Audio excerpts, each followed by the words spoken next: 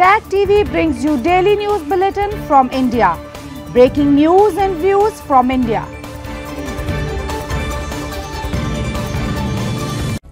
You're watching South Asia Newsline and here are the top stories we are tracking for you on mega infrastructure push in Chhattisgarh. PM Modi unveils various projects. Indian court rejects Rahul Gandhi's plea to suspend defamation conviction. And Afghans react to Taliban ban on beauty salons.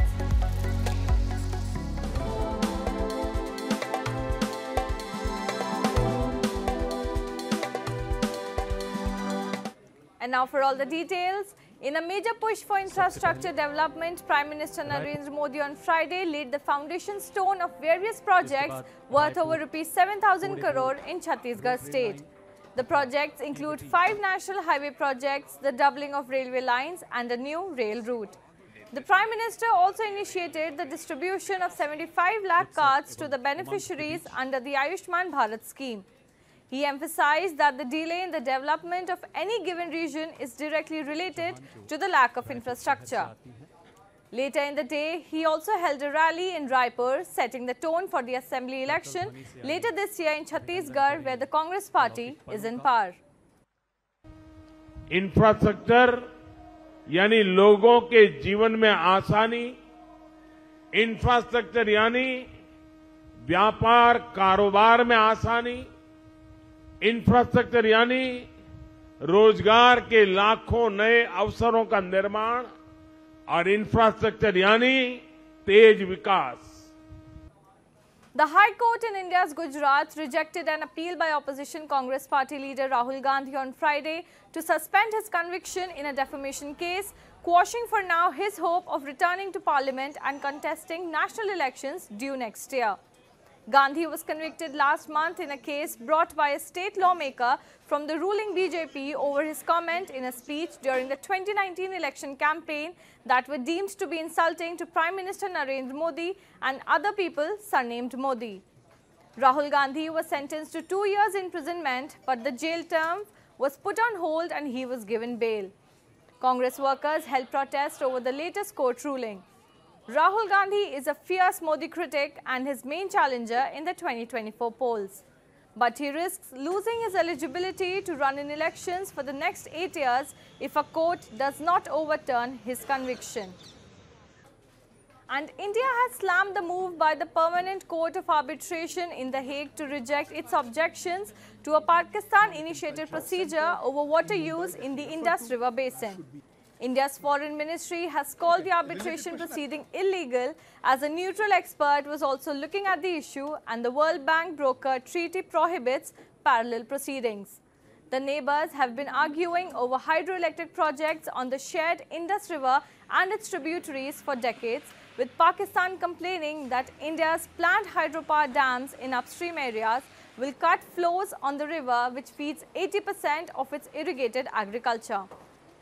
India has said it will boycott the Hague Court proceedings, questioning its competence. And I don't think, legal sophistry or due process or facade is not going to compel India to participate in what we think are patently illegal proceeding instituted in contravention of the treaty, that is the PCA. The International Monetary Fund is seeking support of Pakistan's political parties, including former PM Imran Khan's PTI party, for a recently announced $3 billion bailout program, IMF official Esther Perez Ruiz said on Friday. PTI leader Hamad Azhar confirmed the development on Twitter. Ruiz said the meetings were to seek assurances of support for the key objectives and policies under the new IMF-supported program ahead of national elections. Crisis-hit Pakistan is scheduled to hold national elections by early November. The new bailout program is going to be taken up by the Lenders Board on July 12. Moving on, as Taliban has banned beauty parlors across Afghanistan in a latest decree, people in the country have raised concerns over growing restrictions on women. A report. Days after the Taliban issued a decree and banned women's beauty salons across Afghanistan, several people have raised concern and urged for rescinding the order. More than 60,000 women in the country are at risk of losing their jobs as the beauty parlours must shut within a month. The Islamic Emirate has already banned girls and women from going to schools and universities and working at NGOs as well as going to public areas such as parks, cinemas and other recreation areas. دولت اسلامی ما و شما امارات ایرا باید خودشان بفهمند بعض خانم‌ها سینمیال نانآور خانه ندارند بی وضاحت هستند مثلا مرد سرپرست ندارند خود خانم‌ها مجبور هستند کار کنند وظیفه کنند بعضشان دکان‌های آرایشگری دارند مجبور هستند کار کنند دیگه از این نگاه ما نمی‌بینم که باید یا بسته شوند. Western governments and international organizations have signaled the restrictions on women are hampering any possible progress to international recognition for the Taliban administration. The Taliban says it respects women's rights in accordance with its interpretation of Islamic law and Afghan customs.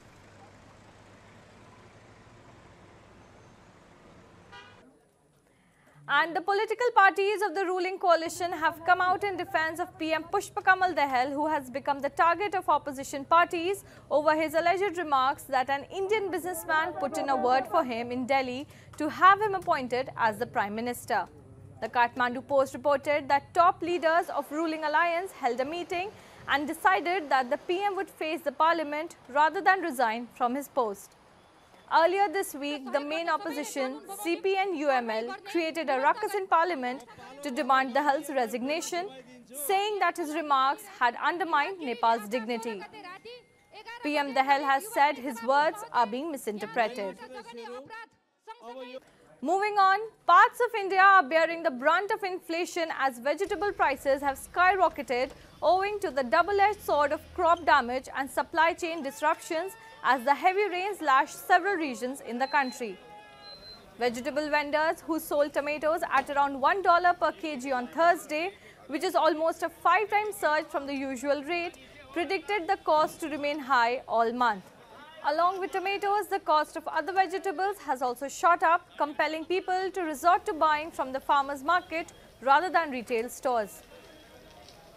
पूरी जुलाई टमाटर तेज रहेगा सब जगह बरसातें हो रही हैं पीछे फसल का उत्पादन जो है बहुत कम हो रहा है उम्र के हिसाब से देखें 70 साल की उम्र है महंगाई की वजह से हम मंडी में आए टमाटर लेने और जो ये चाइना खीरा था 30-40 मिलता था और या मंडी में 50 वहाँ पे 70 बोल रहे हैं तो अपना थोड़ा बजट देख के जब ये करना पड़ता है नहीं तो क्या जरूरी कि बसों में धक्का खा.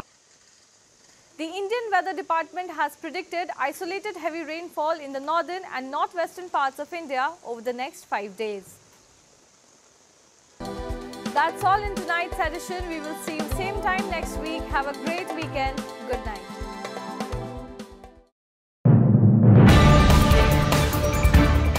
Tag TV brings you daily news bulletin from India. Breaking news and views from India.